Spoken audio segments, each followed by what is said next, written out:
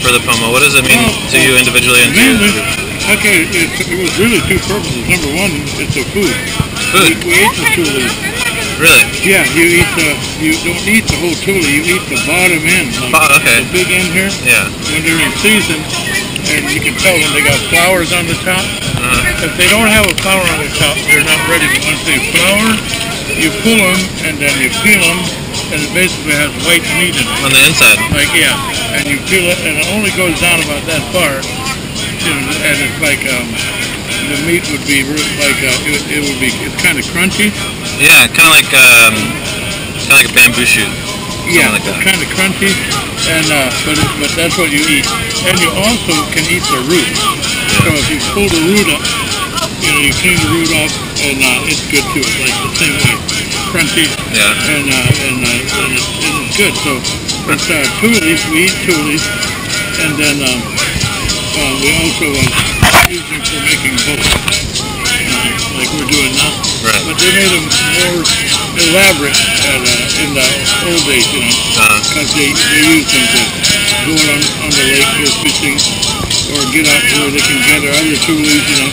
So they used it was a boat that they used for all kinds. And the lake they used for transportation. That's very interesting. How do you think?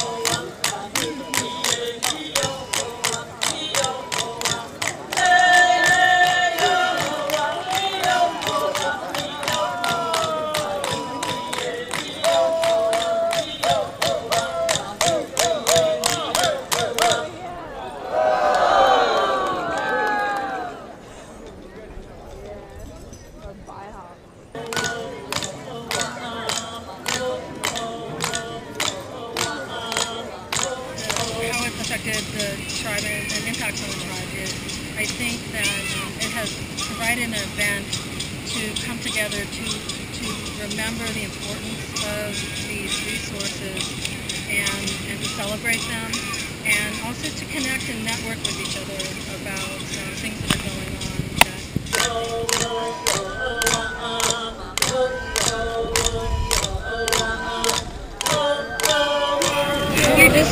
And so you just like get the individual bundles and then like lash them all together? Yeah, you bundle them by their size. Like if it's thicker, then you bundle them, and then if they're thinner, you bundle them, because the thicker are gonna go towards the bottom and the thin go on the side. Okay. This girl here with the black shirt and long hair, is that your granddaughter? Yeah, that's my She said you taught her how to make the Tule rafts and everything like that. Yeah. Yep. Is that typically how stuff gets passed down? Yeah, definitely. Yeah. Where did you learn how to? Did you learn from? Well, from a fellow Indian tribal man taught me the way, how to do it, and he was taught by his grandfather. We're cousins, so we got the same relative, but his grandfather and stuff was really famous for building these.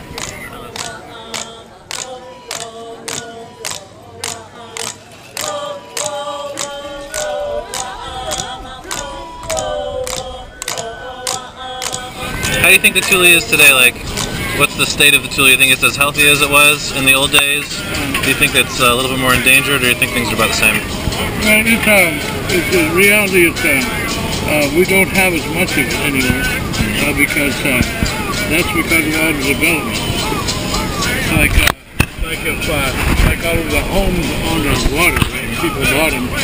Well, they tore them all out to build boat docks and boat ramps and make beaches and stuff too, because it has absolutely no value to the non-Indian. It's just a weed.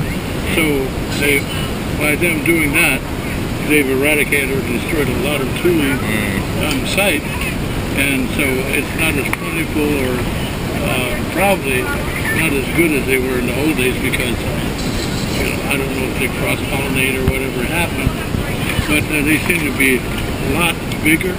They were taller and stronger. Okay. And now maybe it's just evolution or whatever, but they're like smaller, shorter. Don't seem quite the same. These are real small.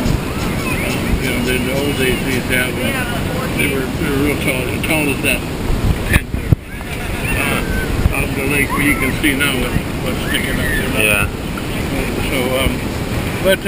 And that's just a result of development. Yeah. And people building underwater.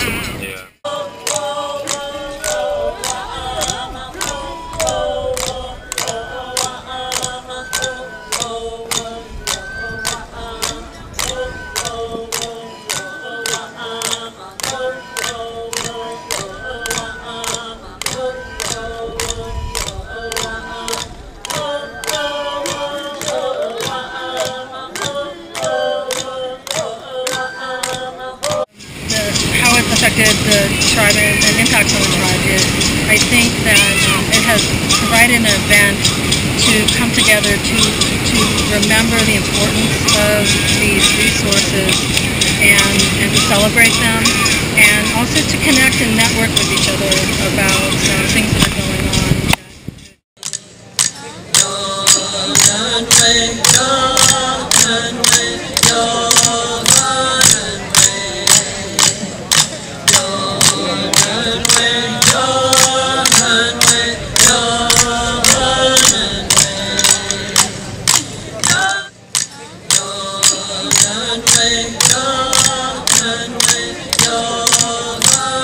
We've actually folded that knowledge into the Tule Festival over the years. That Tules are something to protect. They're something that we can't take for granted. They are something that can't be wasted, and we need to fight for them to continue to be here.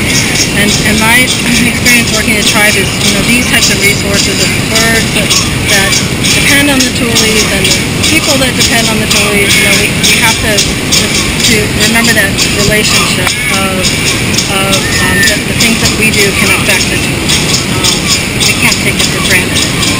So the Tule Festival also helps to bring issues like that to life. Every year we have a different theme.